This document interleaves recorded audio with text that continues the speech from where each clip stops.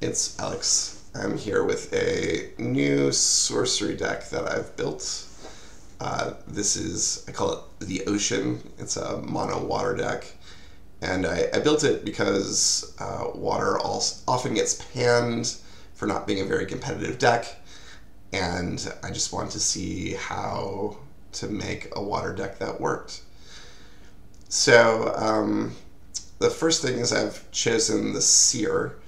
And the reason I've chosen the Seer is that the water deck wants to play sites most turns, so spending my avatar's turn tapping to draw or play sites is what I want to do most of the time. But there are very specific cards that are super powerful when you're playing all water sites, and I want to be able to find those cards. So the top card in that is Mariner's Curse.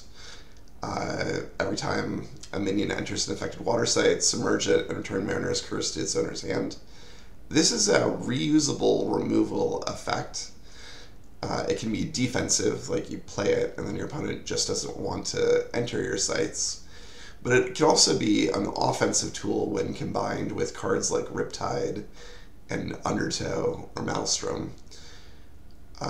In a long game, these can really just take over, and this is, in my opinion, the best reason to play all water sites. Just incredibly good card, and along with Angel's Egg, this is the card that I'm digging for the most with the Seer. Flood is a card that is kind of a concession to the fact that a lot of the good water minions have waterbound or other effects that strongly reward being on water sites. It also allows us to enchant our opponent's sites and then play Mariner's Curse on their sites, possibly just shutting down their ability to summon minions without having to pay attacks of the first minion they summon each turn. Really great synergies there. Atlantean Fate. This card is obviously just one of the best cards in sorcery. Taking away your opponent's threshold could completely mess up their game. Much like Earthquake, it can kill multiple minions on the opposing side, and they kind of have to spend their entire game playing around it or risk getting blown out by it. It also creates water sites, which is advantageous for the same reasons as Flood. Pnakotic Manuscript is one of the best draw engines in sorcery. It usually wants two things: either creatures that are expendable, which most of them aren't. You're not usually playing creatures because you don't want them, or creatures that are resistant to damage. And this deck kind of has both. Water decks make a bunch of frogs, or they can, which are very expendable. And then this deck is also playing Anui Undine, which has power scaling with the number of water sites in this body of water. And sometimes there are situations where you don't have a flood or your opponent's destroyed your flood, and you can stick your manuscript on the Undine and dig for more floods. So the Undine kind of has a purpose. And since nothing in the deck costs more than 5, if you have a large enough body of water, the Undine will also never die. So I think this is a really good card in games that get more attrition-based. Angel's Egg is probably the most important card in sorcery if you're not an aggressive deck. Inevitably you're going to get some chip damage, and a lot of players are playing all kinds of burn spells or Craterize to finish you off. So Angel's Egg can make it so that you kind of get out of burn range for any deck that was just kind of like aggressively sacrificing to get to your life total. At this point I'm putting it in almost all of my decks. Sunken Treasure is kind of a flex slot. I've tried all kinds of cards here, like Mix Aqua and Hydras, pirate ships. At this point, though, it's just kind of, in an average game, it gets you more of the good stuff you're going for. And since Seer doesn't have a lot of card advantage, This is my go-to right now, but, you know, who knows? Depending on the metagame, it could be better as anything. Like, you know, in a really aggressive metagame, maybe Flow of Life is the right choice. This deck is really above average at getting Sunken Treasures off the ground. Like, you can cast a Giant Shark on your Sunken Treasure, have it pick it up, and then when the Giant Shark is triggered, you know, it'll move to the surface and you get your treasure. Frogs are good at moving it. Porcupine Pufferfish are good at moving it. You know, Anui Undines are like quite powerful, and I mostly don't want to have them messing with treasure, but you know, you can if it's necessary. Alright, so now we're going to get to the minions, and this is really why this deck works. I think that a lot of people build their water decks with a curve that's way too high, and we have to respect the very aggressive, like, Fire Earth sorcerers, or even Air Earth avatars of Earth. Like, they really come out swinging with very powerful minions pretty early, and this deck has to have cheap interaction to deal with those things. So Porcupine Pufferfish is about as good as it gets. It only costs 1. You can cast it submerged in your sites, so they can't get rid of it with removal. And you can cast it on kind of the first site that borders on your opponent's sites, where early aggression is likely to land. And either they have to trade with it or slow down their aggression, either of which is a win for you. You know, caution, if you cast them unsubmerged, if your opponent's playing fire, they'll often kill it with like a Vile Imp or a Firebolt. So casting it submerged is strongly recommended there. But by contrast, if they're playing air, you know, and earth, casting it above ground can give it, you know, more range of motion. So, you know, don't make any automatic plays. Think about what your opponent is playing and make decisions accordingly. Sedge Crabs. This is probably the least expected card in the deck. You know, I really like Boss Troll and Earth, and Sedge Crabs only cost 1. They have the disadvantage that they can only move sideways, but this doesn't really stop them from defending your early sites. This can be a very efficient trade. Also, so many people are playing Rift Valley. You know, later in the game, the Sedge Crabs can also often turn aggressive without having to spend any additional resources. You know, you just cast them next to the Rift Valley and then have them scuttle over and attack. This is the card where, if it's not in the deck, you have a much better chance of being run over by aggressive decks. You know, it's kind of like eating your vegetables or taking your medicine. You know, it's the card that I end up scrying away the most later in the game, but I think it's kind of a necessary evil to keep the deck playable. Pirate Ship is awesome. You know, part of why Earth is such a strong element is because it has several 5-power creatures that can be played for 3 or 4 mana. So this is Water's answer. It has a 5-power creature that can be played for 4 mana. It has the Waterbound restriction, which defensively is not nearly as problematic as any of the other ones. And offensively, you know, later in the game you're going to cast Flood. This is also not a bad card to stick a Pnakotic Manuscript on and tap. You know, as you can see from the curve, there are very few cards that cost 5, so, you know, you might lose your Pirate Ship, but if the game is kind of stalled, throwing it on the Pirate Ship and digging is quite good. Alright, Anui Undine. This is probably the most important way to end the game, and I usually try and play with these pretty thoughtfully. If I'm playing against a fire-based deck, I'll cast them submerged and build my body of water until it's like, you know, let's say 8 strength, so that I don't lose it.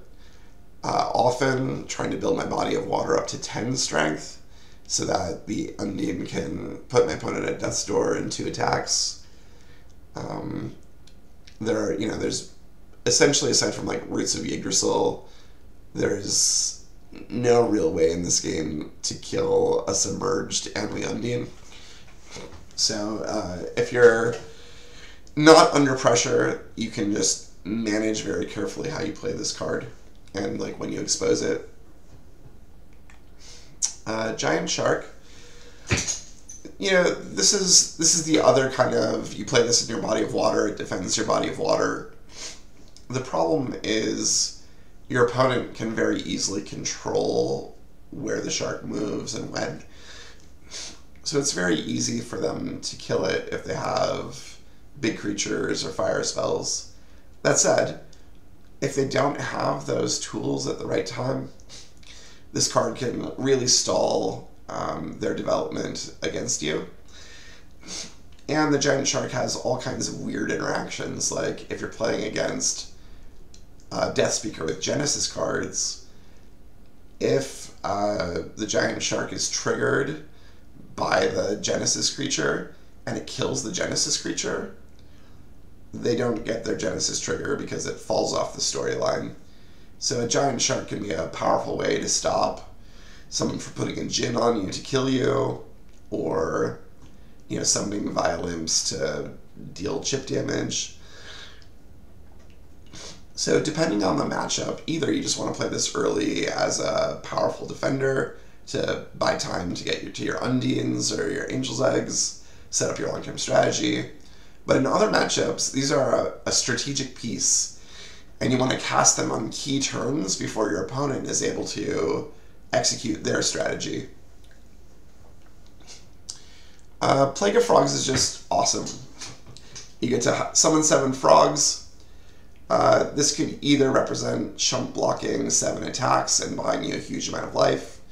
It could represent 7 cards with a Pnakotic Manuscript.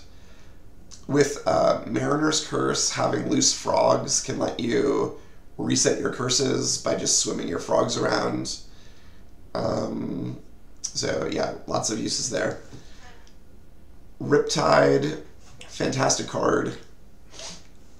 You can use it to get your avatar out of the way of, Pudge Butcher's line of fire. You could pull creatures into Mariner's Curses. You could pull avatars at Death's Door out of their, defensive situation. Just really flexible. Unless you really need the card, try and save the card for tactical situations where it's useful. Drown. 3 mana, kill anything in water. Very good for things that have gotten into your space. Sometimes you cast a Mariner's Curse and they sacrifice a small creature and then come in and hit you with a big creature. And Drown is, the most reliable way to, get rid of that creature afterwards. There aren't a lot of ways to, kill a pirate ship or a pufferfish, but, sometimes defensive creatures don't always do the trick, so killing something that's big can be key. And then also, if someone has a utility creature like a Queen of Midlands, if you can flood the area that she's in and then drown them, that's often your best line. I experimented with Stormy Seas, but costing 4 is just really tough because you have a lot of other things you want to do at 4 mana, and saving the mana so far has been better for me, but I have talked to other water players who are actually being able to hit 2 or 3 for 1 people who don't play around it is better than the mana savings, so that's something I'm still thinking about. So that's my 40 card Atlas. And then as far as sites go, rivers are great. They help you dig for Mariner's Curse or Angel's Egg or whatever you're looking for in your spell deck. Floodplain is less useful in this deck than other water decks, but still the ability to turn a site to water can unexpectedly kill, a root spider, or let you Riptide into an unexpected space, or have a Undine, crack for an extra point of damage. So pretty cool. Island Leviathans were a card when I was playing with Sorcerer weren't good at all, but when I changed to Seer, I found that my games went long. I regularly got up to this amount of threshold, and that my deck was a little light on threats, and getting a kind of free threat was quite useful. One thing to try and keep in mind, especially against air decks, is avoiding getting your Island Leviathans and or your Undines all vulnerable to the Twister at the same time. You really want to, you have a few really big threats, and you want to avoid getting, blown out by losing 2 of them, because then your games can go for a very long time. You can still win through it, it's just annoying. Maelström, probably the best sight in the deck.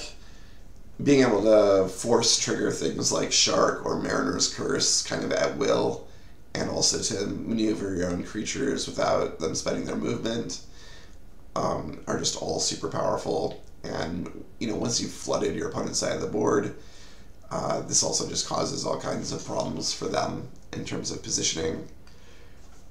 Mirror Realm, you get to duplicate the best of whatever other sites you have, even though it's not, technically a water site. You have all water sites, so it's a water site.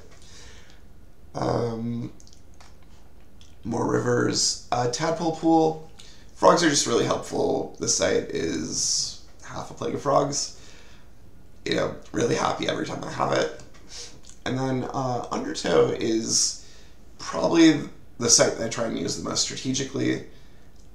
It can pull units, so you can move your avatar, enemy avatar. If I have this site and I can afford it, I will often try to sandbag it in my hand so I can use it at a key strategic moment rather than just throwing it down.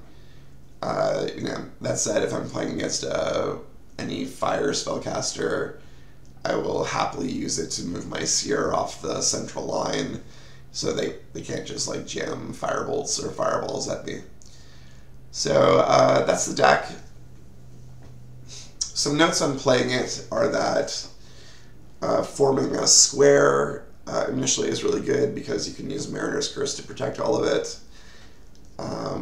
And, as usual, I think playing against fire decks, you don't want them to have sites that are next to your back row because you want places for your avatar to be safe from them dropping like a Quarrelsome Kobolds or a Violent, and then like directly pinging your spellcaster. Other than that, no really big notes, but mostly, think carefully about building squares so that your enchantments can protect things, and also corralling your opponent to build in squares so that you can efficiently flood clusters of their sites. If you have any questions, feel free to jam things in the comments, and I will try and get to them as I can. If you like this video, like it, subscribe it. I'll try and keep making deck videos and maybe even gameplay videos as I have time. Alright, thanks, and look forward to talking to you about another deck next time.